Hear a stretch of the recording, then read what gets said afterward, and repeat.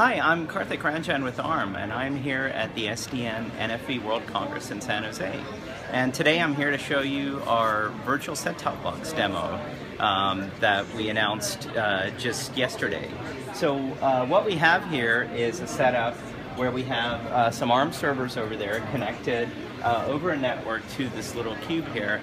And what we're demonstrating is the ability for service operators to be able to run their applications within the cloud.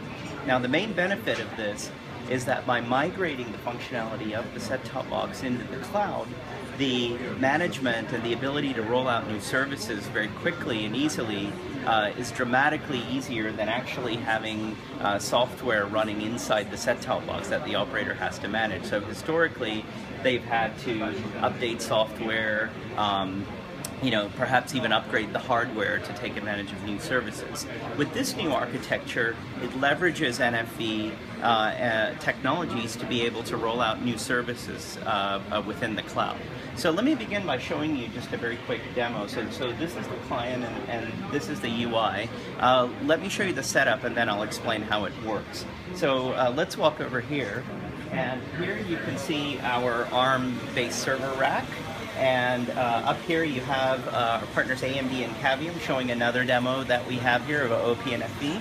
And then further down below you have the two Microserver Platforms that we're using for the virtual set-top box demo. So the first one up here on the top is based on Samsung Exynos. So this is a mobile chip that's deployed on Galaxy Note 3, Galaxy S5, standard off-the-shelf phones that you get now running inside a server. Just below it, you have an Applied Micro 64-bit ARM-v8 architecture server, which is also being used for this demo here. So that's connected through a switch, and then it comes down here into this little box here. And yes, this is the set-top box right here. And all I have connected to this is an HDMI cable, power, and Ethernet in the back, and I'm going to be controlling it using just a standard Roku remote control here. So let me begin by showing you just some PowerPoint slides. So when I click on this, all this that you're seeing here is a video stream. So in the background, you have the video playing, and then I'm overlaying these graphics. And the way that the system works is that all this is rendered in the cloud on those servers that you see there, and it's being converted to an H.264 stream and being sent to this client.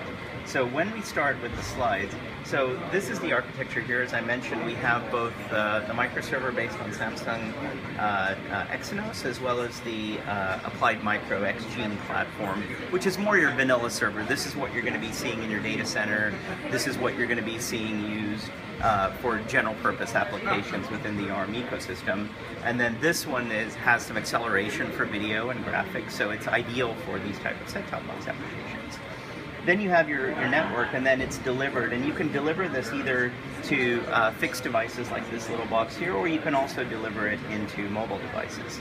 Now, the benefit of this architecture is that you can have, and this is through our partner Netzyn, who's the software provider here, is you actually have the ability to run a myriad of different applications across different platforms. So for example, the Applied Microserver is actually running Ubuntu Linux, and the Samsung Microserver is actually running Android. So we'll go through and show you some of the applications shortly that are running on both of those different platforms. Actually, this is PowerPoint, or this is, this is a PDF reader that's running on top of Ubuntu Linux.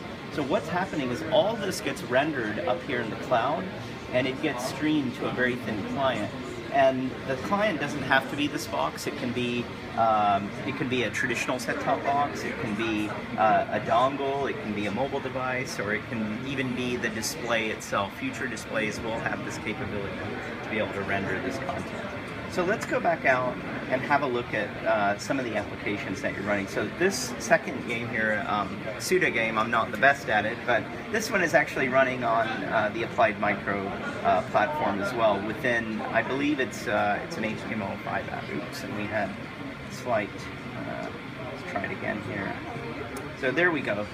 We come into here, and then you have a game, and you'll see the latency on it is extremely low when I'm moving things around here. I actually don't even know how to play this game very well, but you can see the movement on the screen, very low latency. The experience, as it should be, is as if you're running the code locally on the box itself. So let's go back and try some other applications. Why don't we try our favorite, Angry Birds? So as you can see, it runs very similar to Angry Birds on any other platform, and so yeah, we can run these kind of games here as well. And then we'll exit out of here. And then we also have YouTube.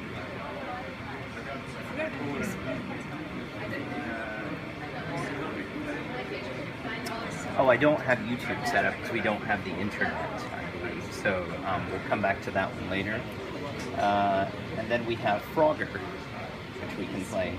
So this is demonstrating the ability to have 2D games running on top of the platform. And you'll see the latency is extremely low on this platform.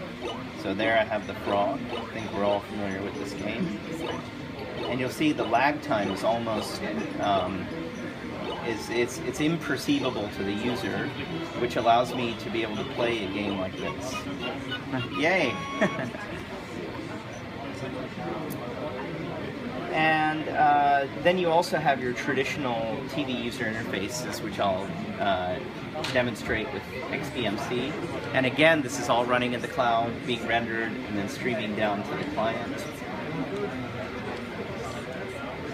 And you'll see the performance is very, very quick on XBMC.